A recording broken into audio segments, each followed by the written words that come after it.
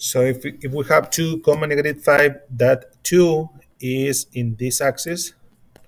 Okay, 2 is for the x-axis and negative 5 is for the y-axis. Okay, remember that x-axis is the horizontal line and y is the vertical line. Also remember that we call first the x coordinate and then the y coordinate. Okay, so what is the midpoint for that? Okay, if we ignore this math that I already done here and just pay attention to this line and find out where in the middle or which point in the middle will be in order to have the same distance from the middle to any of the points. Okay, so you can see we have 1, negative 1, 1 comma negative 1, the coordinates for the midpoint.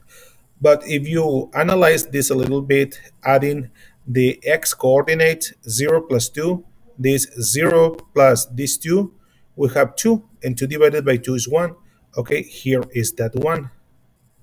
Okay, and the next one, which is for y, we have 3, which is the first one, and then we have negative 5, which is the second one. So 3 plus negative 5 divided by 2 is 3 minus 5 divided by 2.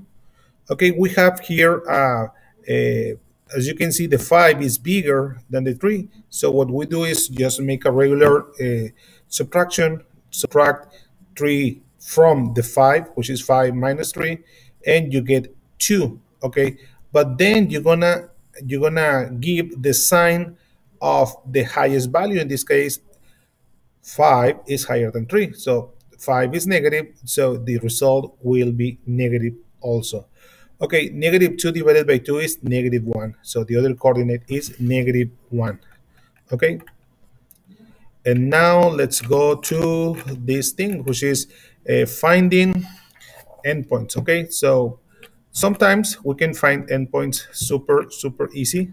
Okay, we can if we have the first endpoint and then we have the midpoint, we can use several ways to work with this. Okay, one way to do it is if you do it by graphical means. Okay, so if you have this graph right here, this is your beginning point, which is A, and you have your midpoint, which is M right here. Just count how many values you have down. 1, 2, 3, 4. Okay, so just move the same but to the opposite side. 1, 2, 3, 4. Okay, so we are just like this just for now. Okay, and then to the left, 1, 2. Okay, so move those two, but now to the right. 1, 2. Okay, and this is the other endpoint right here. Okay, this is the endpoint right here. So if you see, I have the coordinate is 1, 2, and 3, and the y is 4. So this is the answer if you do it just using the graph. Okay, let me clear this screen and we can move to another example. Okay, if you want to say, hey, Mr., I want to do something that is the formula works better for me, you can do that. Of course, you can do that. And the formula is simple, super simple. Just multiply 2 times the x, which is the coordinate for the midpoint, minus the coordinate of the first endpoint, and you got it. For y, you do exactly the same.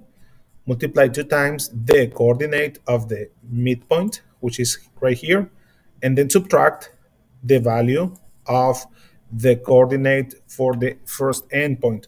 All right, let's do it. Super easy. Okay, so we have the endpoint 5 comma 6. Okay, so remember the endpoint, if it's the first one, the name is x1 y1. Okay, and for the midpoint it's just x,